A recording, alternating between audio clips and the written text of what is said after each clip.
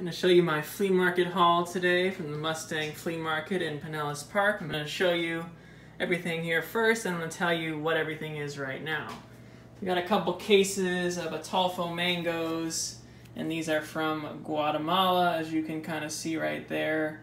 Hopefully these will be good. Usually they come from Mexico, but I took a different direction here with these Guatemalan mangoes.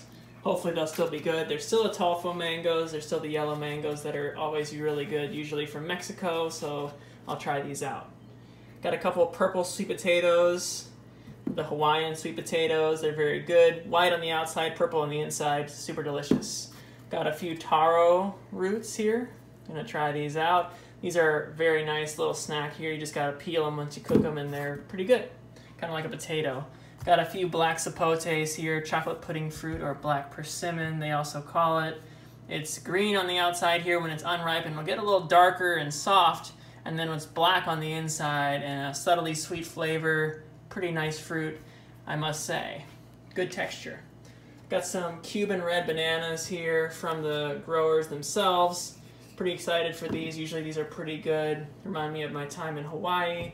So, got some Cuban red bananas that are grown here in Florida. From the same people, I also got some Namwa bananas, some Thai bananas. So I'm excited for these as well. They'll ripen up in maybe a little over a week, probably.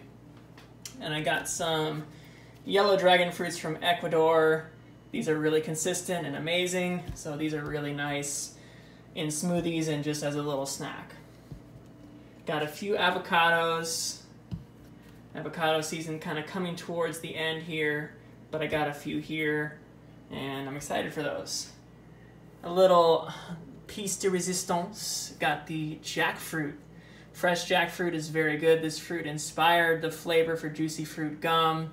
It's a delicious fruit. I gotta say, it's amazing. Takes a little time to get it out of the fruit here, but I bought this little piece, and I'm gonna get it all out, clean it up, and enjoy it. It's gonna be amazing. I'm totally stoked for that.